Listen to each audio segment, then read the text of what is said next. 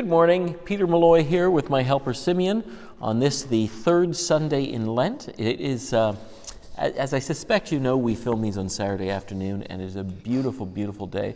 We're here at the Church of St. Mary the Virgin in Buxted, and it was a beautiful day. We were outside a bit today. Yeah. Simeon was doing a very Lenten activity. He was pulling weeds that had grown up between patio stones, and that was a good thing, eh? I hope you have made good use of your day and engaging in similarly Lenten activities such as pulling weeds. I want to remind you that during this time of service closure, the churches of St. Mary's and St. Margaret's are open for private prayer, and we're hoping to open St. Mark's later this week, also for private prayer, but we need to do some cleanup and preparation there, and so please do avail yourself of them. We continue on with YouTube, of course, and we had a wonderful hymn mashup. Hymn mashup quiz from Jeff on Friday, and we've had other things, school assembly videos and other music, and so please do check those out. We've received a number of questions lately about when we're going to reopen for services. As you will recall, we made the decision just before Christmas to suspend services with I would say, overwhelming support in that direction. At that time, the infection rate in our district was, I think, around between 800 and 1,000 per 100,000 persons. Now it's down... Persons? Or people. Persons? What? Anyway, we're down now around 22, I think I read on the news the other day. And so we're trying to see, and as well with the vaccine rollout, we're in a very different set of circumstances. So please do contact either myself or the wardens if you have opinions or concerns about opening services. It would, of course, be dependent upon our being able to open safely, and that's going to involve, a major kind of clean through the churches, which is reasonable, but also practicing safe practices in the church with regards to masks and social distancing, and having sides people at the churches who are able to guide people into those safe practices. And so we do need all of those, and we need support from people. It's not just a matter of opening services. And especially, I'm aware at St. Margaret's, we do need a few more sorry, I don't want to displace anyone, but we do need more duty wardens and sides people for that. And if you are able to assist in that ministry, then please do help us with that.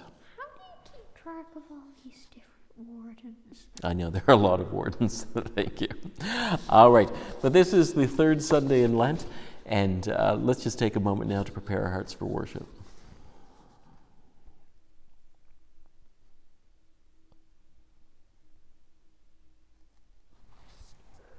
Will you read the scripture verses for today? The sacrifices of God are a broken spirit, a broken and a contrite heart. O God, thou wilt not despise. Rend your heart and not your garments, and turn unto the Lord your God, for he is gracious and merciful, slow to anger and of great kindness, and repent him of the evil. Mm-hmm. Now these are the sentences that we read through Lent. Do you know what they're getting at? Not a clue. Well, they both talk about ways in which we show that we are actually repentant before God.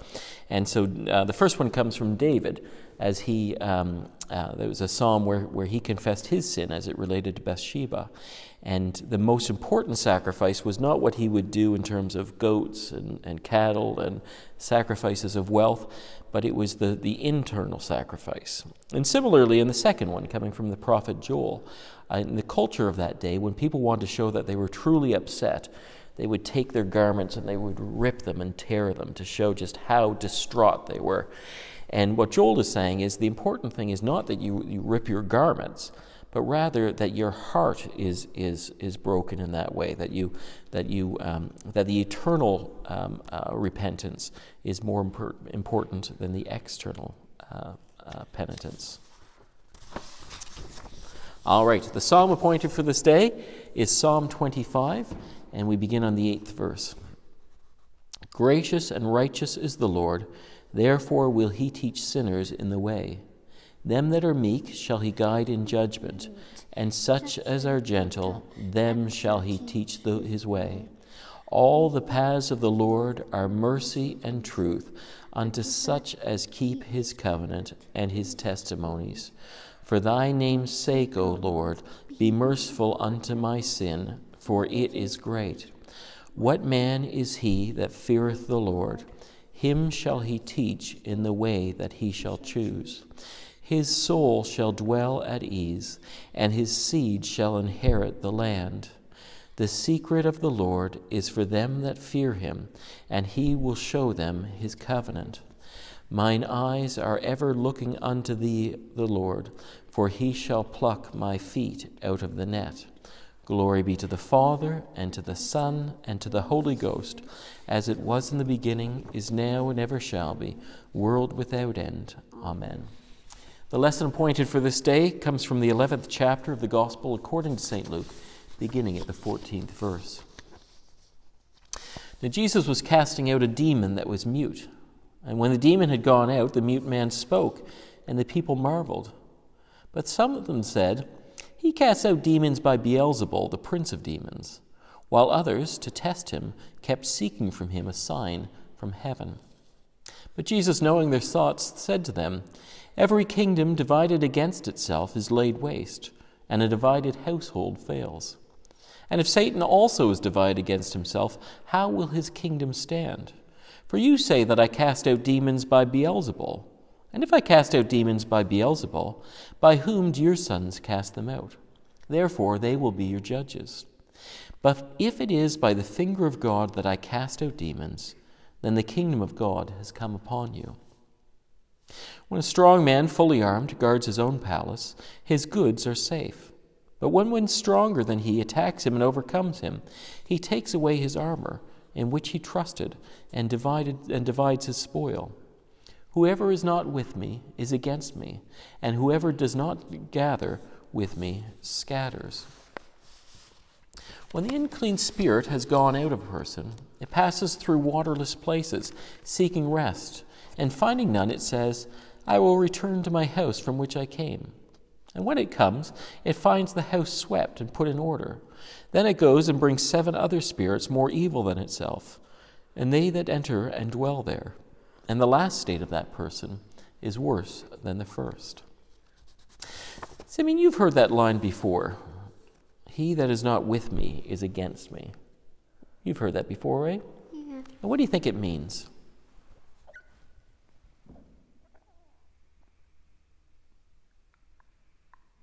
Jesus is talking here about this work that he is doing in casting out demons in people.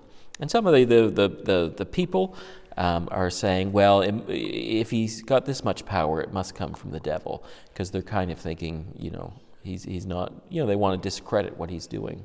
But Jesus says it doesn't make any sense. Why would the devil help me cast out demons when it's the devil's goal to put their spirits in people? And so he says, it's like you and I were playing a video game with Mum a little while, what's the one, the soccer one? Rocket League. And it was you and I against Mummy. And you got upset with me because I went and scored on our own net, because I was kind of feeling bad for Mum because she's not as good as we are. And you got upset, and I was kind of doing it just because I didn't want Mum to, lose by too much, right?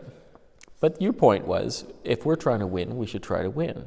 And Jesus is saying the same, that if you were on a team, that team has to be unified. And that goes for the devil, it goes for Jesus, and as we're going to see, it goes for our own spiritual battles.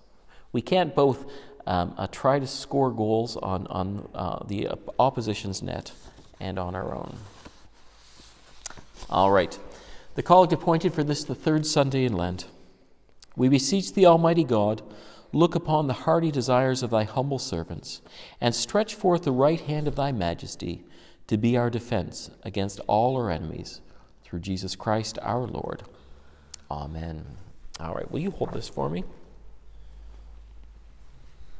Our lesson this morning is again an encouragement for us to engage in this season of spiritual battle.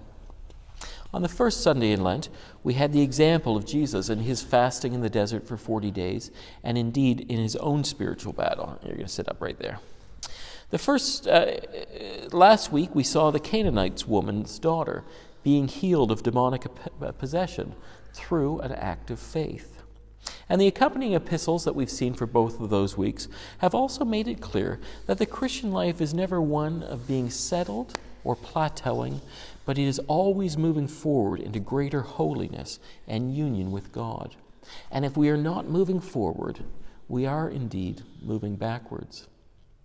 This morning we see our Lord pointing to a certain reality which clarifies the nature of our spiritual lives. Jesus is casting out demons, and people don't know what to make of it. Some, we are told, are astonished by this, and we can assume are moved towards belief. But others not so much. And as is the nature of naysayers, they account his success not to a victory, but to something nefarious. Mark's account has these people being Pharisees. Luke says just some people. I think it works both ways, because I think we all know we have Pharisees in each of us. But Jesus knows what they're thinking, and he tackles it head on with the simple truth that their accusation makes no sense, and if broadly applied, would condemn broadly to them as well. Jesus' point is simple. A kingdom divided cannot but fall.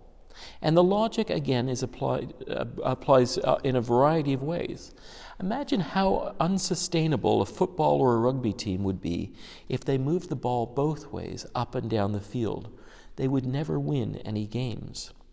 And if it is true of Jesus and of his ministry, it is true of us and our ministry. So also it is true of our Christian lives. We are called to be all in our spiritual journey. Whoever is not with me is against me, and whoever does not gather with me scatters, we are told. We have to have an undivided vision. And I do hope this Lenten season you are engaging in spiritual battle. But if you are not, then none of what's being said this morning will make any sense. If, however, you are engaging in spiritual battle, then you must be aware of the truth pointed at in this passage, of battling in one area, but allowing sin to reign in others. It would be like bailing out the stern of a boat and emptying your buckets in the bow. It would not help in the least. So in our lives, if we were, for instance, to give up chocolates or wine for Lent and make it through 40 days with our record intact, we may approach Easter with a smug self-righteousness and self-satisfaction, and that is surely a last state which is far worse than the first. If our Lenten disciplines leave us feeling a little better about ourselves as we judge ourselves relative to our friends and neighbors, then our last state is worse than the first. We're confronted this morning by another hard saying of our Lord. Whoever is not with me is against me. Jesus equates mere tolerance of himself and his work and mission as open opposition. He says neutrality is effectively opposition. You have to be for me. He interprets our indecisiveness and our indifference in the worst possible light. And in that searing light, how can we escape judgment? We imagine that our inactivity, our lack of a position, our abstention somehow keeps us innocent. But we forget that our sins of omission are indeed the greatest. In our Anglican tradition of confession, we confess first that we have left undone those things which we ought to have done. And it is a clear sign of Christian spiritual maturity when those, our sins of omission, are recognized by our conscience to be more serious than our sins of commission. By toleration, even when that stems from ignorance, we are guilty of an immeasurable weight of evil.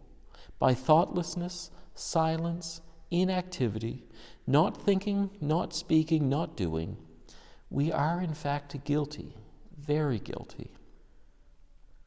For inasmuch as we have not openly sided with Jesus Christ and his truth and his love in all things, we stand and live against Christ. He makes it very clear, he that is not with me is against me. Our Lord warns us today about what we should call spiritual indifference. He says there is no neutral ground here. You must either stand boldly with him, under him, beside him, and for him, or you stand against him. You either gather with him, or you are his enemy, dividing and scattering. In the words of Jesus before us today, you and I are described as a house, a palace. Our bodies and souls, our hearts and minds, these are abodes or dwelling places. And at issue is in who will dwell in them. Jesus has come to liberate us from the tyranny of evil, but he comes as well to make us free members of his kingdom. And unless we accept his rule and authority, our taste of liberation will be short and fleeting, and the last state worse than the first. And so we need to pray. We need to pray earnestly to be spared the sins of self-righteousness and self-satisfaction, that God would open our eyes to see and know ourselves as we truly are, to see and know his love and forgiveness in Jesus Christ, and that we may wake up from spiritual and moral death. We come to Christ aright only when we know that we are wretched, pitiable, poor, blind, and naked. But when we come as such, he gives us joy and mercy, riches, sight, and clothing. We come with nothing to offer but broken hearts. Yet this is exactly what he wants. And our broken hearts may receive him, so that renewed in the love of Christ, we may walk in love as Christ has loved us. Amen. Simeon, let's say the Lord's Prayer together, and I invite you to pray with us. Our Father, who art in heaven, hallowed be thy name. Thy kingdom come, thy will be done, on earth as it is in heaven. Give us this day our daily bread, and forgive us our trespasses, as we forgive them that trespass against us. And lead us not into temptation, but deliver us from evil. For thine is the kingdom, the power, and the glory, forever and ever. Amen. Most merciful Father, we beseech thee to send down thy heavenly blessing upon thy church in this parish, that all its members may dwell together in unity and brotherly love. Keep far from us all self-will and discord. Endue thy ministers with righteousness, and enable them faithfully to dispense thy holy word and sacraments, to bring again the outcasts and to seek the lost. Grant that we may so receive their ministrations and use thy means of grace, that in all our words and deeds we may seek thy glory and the advancement of thy kingdom, through Jesus Christ our Lord. Amen. Let us take a moment to remember before God any concerns that we have upon our hearts.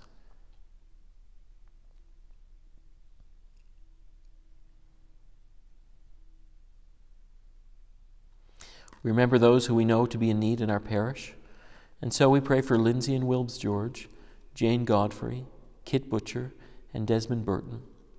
We pray for the family of Dennis Garland, and we entrust these situations unto your most gracious keeping, and this we beg for the sake of Jesus Christ, our Lord and Savior. Amen. And let's take a moment this morning to give thanks to Almighty God for the many blessings that we have received from his hand.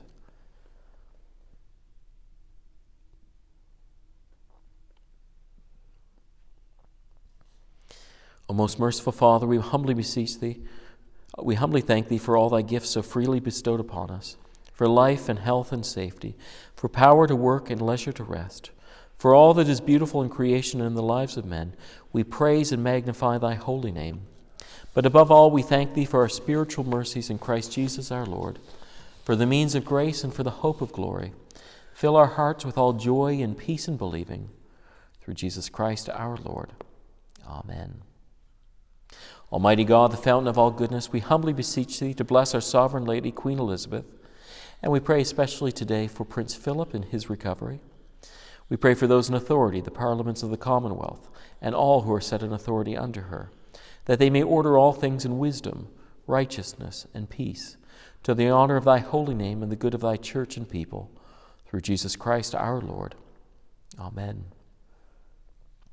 Almighty and everlasting God, from whom cometh every good and perfect gift, send down upon our bishops and clergy and all congregations committed to their charge the healthful spirit of thy grace.